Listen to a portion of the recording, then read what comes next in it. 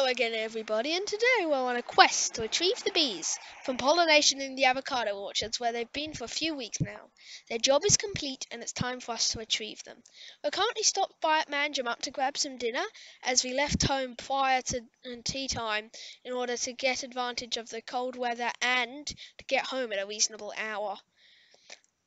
And I'm not going to blabber on forever, otherwise it's going to be midnight by the time I finish.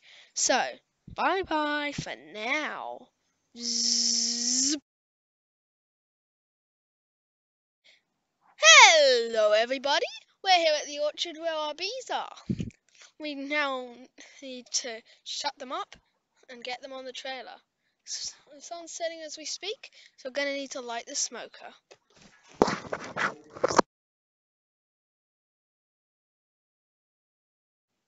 Hello again everybody.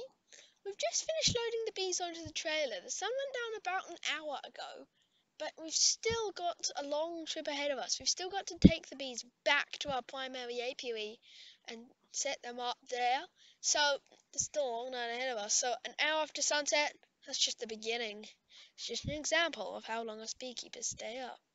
See you a bit later. Hello again everybody. It's the following morning. Last night we finished moving our hives to beautiful Bologna Farm, our primary production apiary. We're in the Java forests here, so it's a good place. The Java only grows in WA in the southwest area, and it's one of the most expensive honeys. So we couldn't film it for you last night for one reason or another.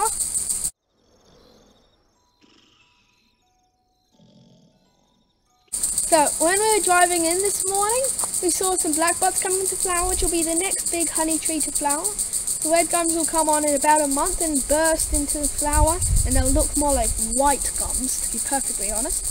So we moved them here to get the good harvest, because at our home apiary there's not so much bush surrounding it. Also, don't forget to check out Henderduck's channel. Oh yes, thanks Charlie. Definitely do that as well. But also, don't forget, here's the list of facts I promised you from the previous video. If you missed any, go back to the previous video and try and find out where they were hiding. So, here's the facts.